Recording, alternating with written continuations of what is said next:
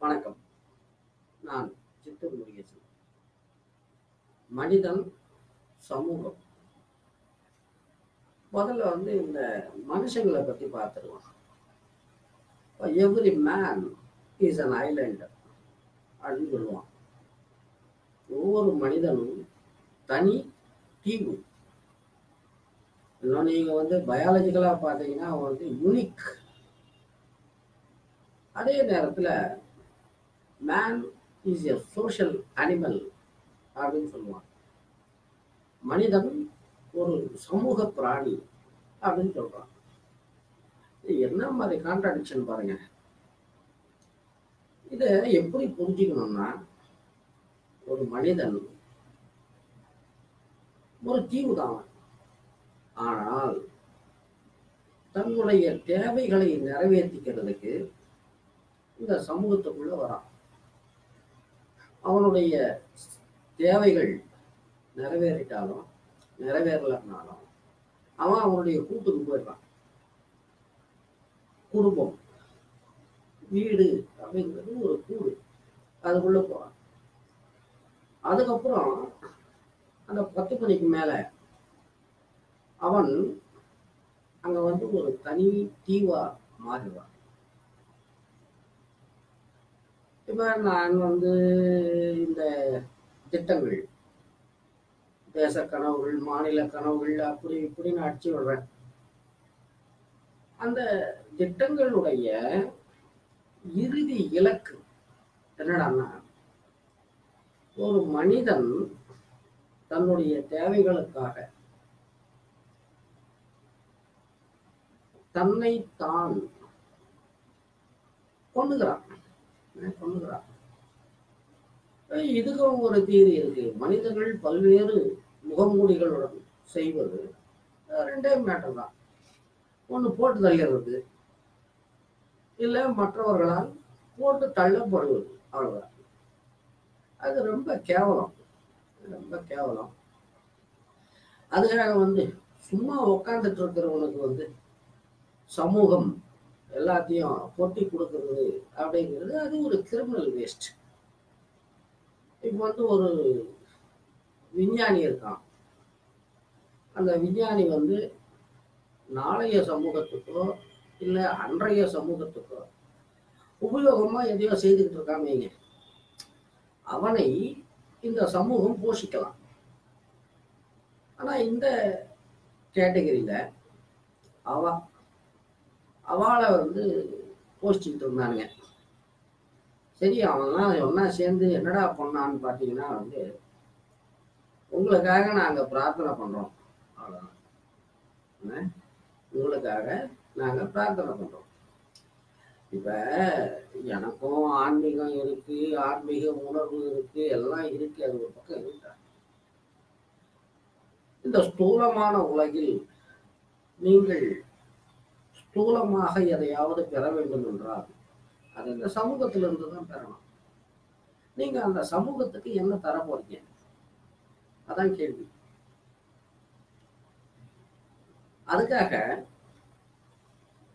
இவன் ஏன் வாழறான், எதுக்கு வாழறான், இந்த வாழ்க்கை இப்படியே போச்சுன்னா என்ன ஆகும், ஸ்ட்ரக் ஆனா என்ன ஆகும், முதுமை வந்தாலும் என்ன ஆகும், நின்று நிதானிக்க அவனுக்கு நேரம் இல்லை.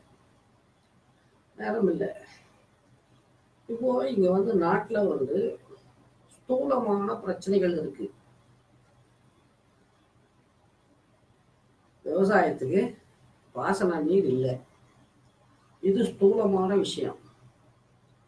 இந்த ஸ்தூலமான விஷயத்தை நான் தீர்த்து வச்சுட்டு அதுக்கப்புறம் அவனுக்கு சைக்காலஜியோ செக்ஸாலஜியோ ஏதாச்சும் சொன்னா அதுல ஒரு லாஜிக் இருக்கும். இப்போ நான் பிளான் பண்ணும்போது இதெல்லாம் என் மைண்ட்ல வச்சுக்கிறேன். என்ன சைக்காலஜி, செக்ஸாலஜி எல்லாம் என் மைண்ட்ல வச்சுக்கிறேன், நான் பிளான் பண்றேன். ஆனால் ஒரு ஸ்தூலமான பிரச்சனையில சிக்கி சீரழிஞ்சுக்கிட்டு இருக்கிற சமூகத்துக்கு நான் போய் வெறும் சைக்காலஜியை சொல்றதுங்கிறது என்னடான்னா, அந்த காலத்துல இந்த காலத்துல கூட இப்போ அத்திவரதரை போய் பார்க்குறாங்க. எனக்கு வந்து ஃபர்ஸ்ட் ஆஃப் ஆல் வந்து இந்த கோயிலுங்க மேலேயே நம்பிக்கை கிடையாது. ஏன்னா ஒரே ஒரு ஆண்டாள் தான் கோயிலுக்குள்ள போய் ஐக்கியமாயிட்டான். மற்ற பயலெல்லாம் போன மாதிரியே தானே வந்துகிட்டு இருக்கேன். ஒரு முறை ஒரு ஸ்டேட்டஸ் கூட போட்டேன். ஒவ்வொரு முறையும் நான் ஆத்திகனாக கோவிலுக்குள் சென்று நாத்திகனாக திரும்பி வருகிறேன் இருக்கு. அந்த கருமத்துல தான் போயிட்டு இருக்கு காலம். இப்ப என்னுடைய பாயிண்ட், இப்ப எல்லாரும் வந்து என்னுடைய இந்த நதிகள் இணைப்பு, கூட்டுறவு பண்ணை விவசாயம், அதே போல இந்த நிர்வாக சீர்திருத்தங்கள் இதெல்லாம் பார்த்துட்டு இந்த ஆள் வந்து வெஸ்டர்ன் ஸ்டைல் போல அப்படின்னு நினைப்பீங்க.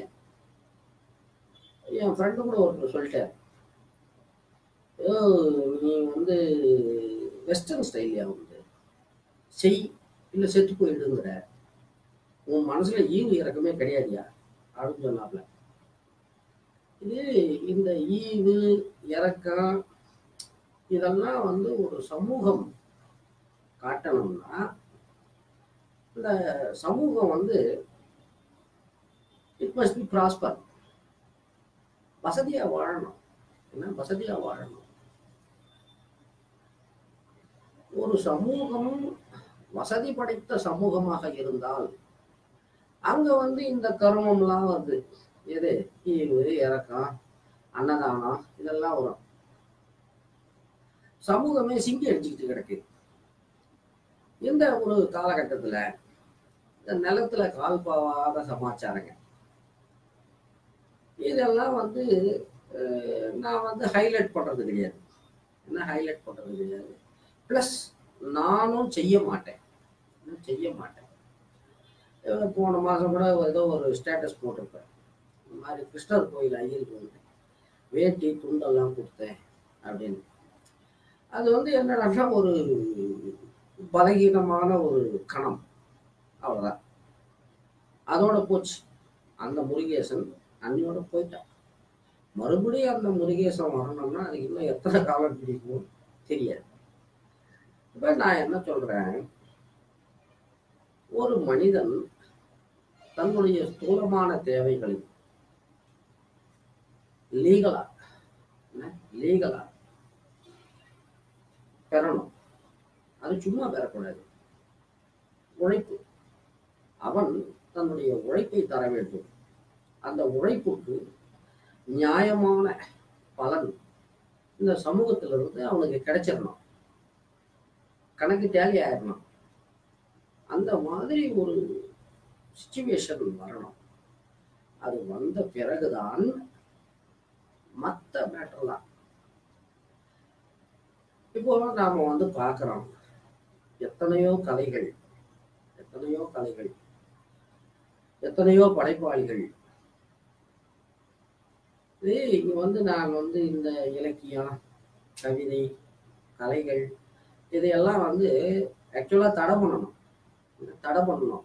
என்னுடைய லட்சியம் நிறைவேறணும்னா ஒரு 2 வருஷத்துக்காவது எல்லாத்தையும் தடை பண்ணணும்.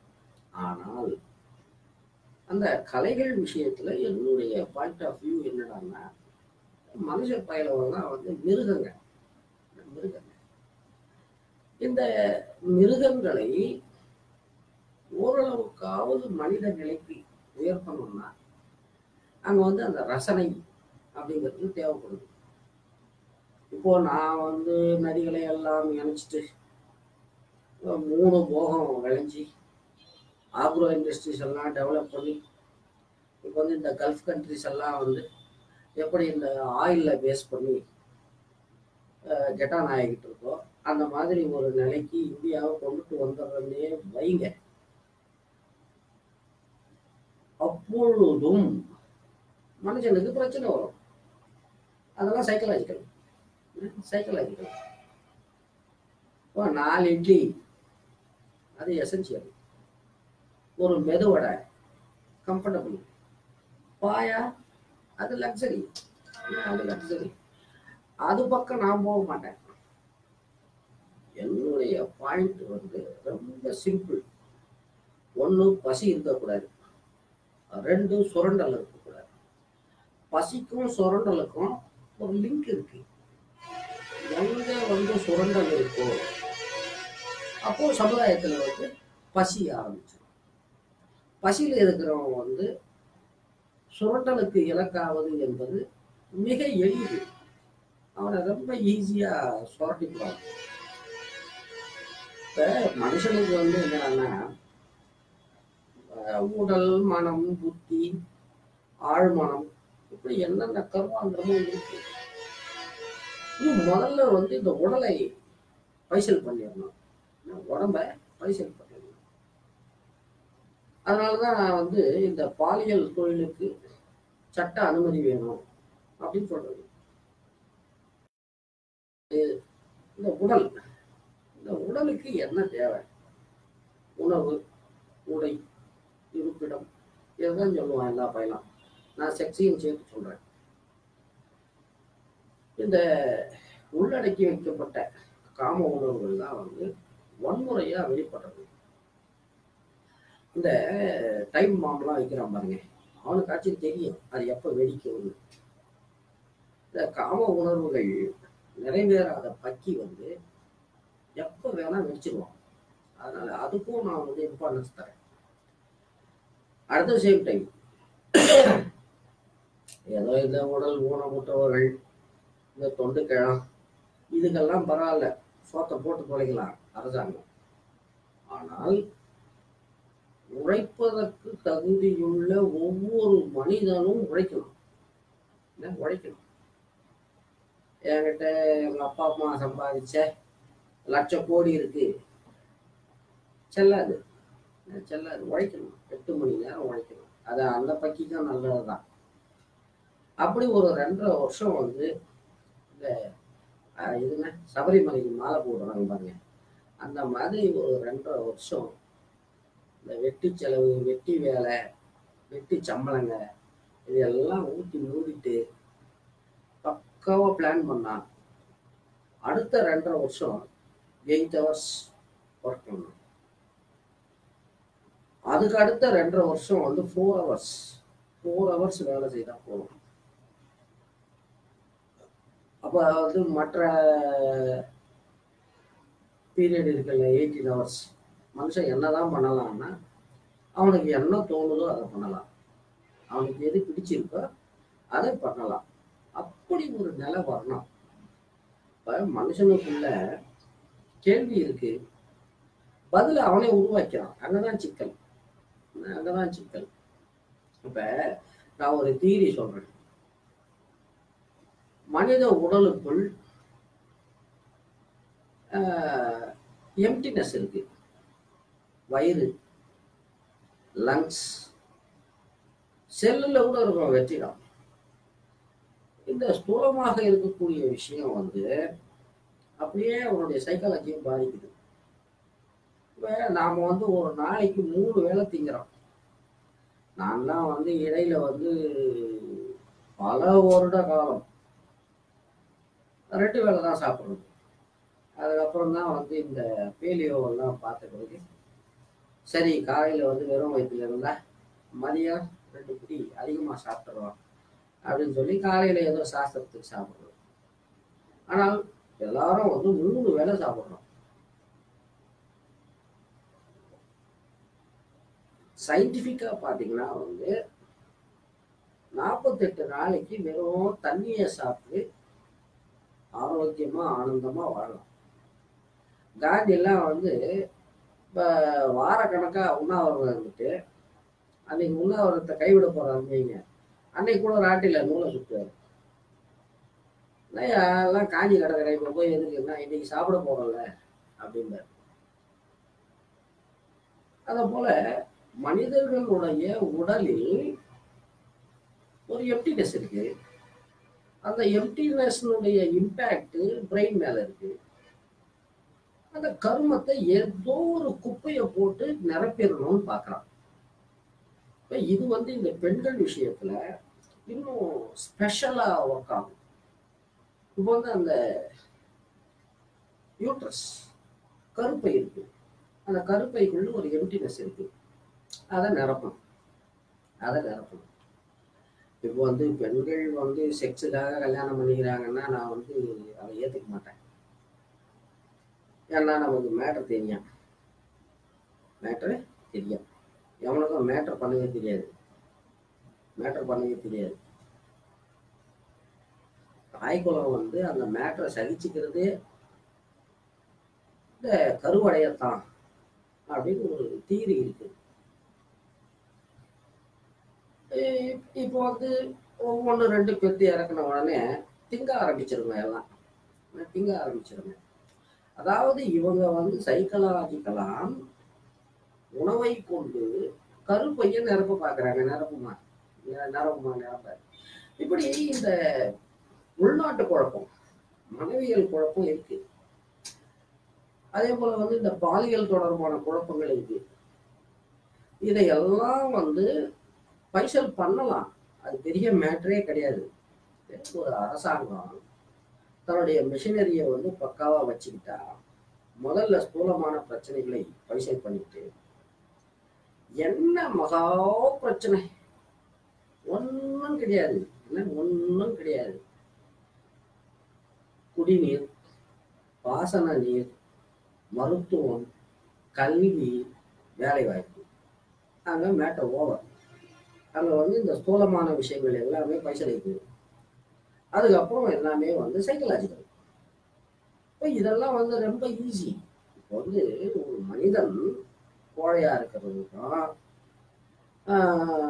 பயந்தாங்கொழியா இருக்கிறதுக்கும் எல்லா கர்மத்துக்கும் காரணமே இந்த நலமில்லா சுரப்பிகள் சுரந்து ரத்தத்தில் நேரடியாக கலக்கக்கூடிய அந்த ஹார்மோன் தான் காரணம் அப்படின்னு சொல்லியாச்சு.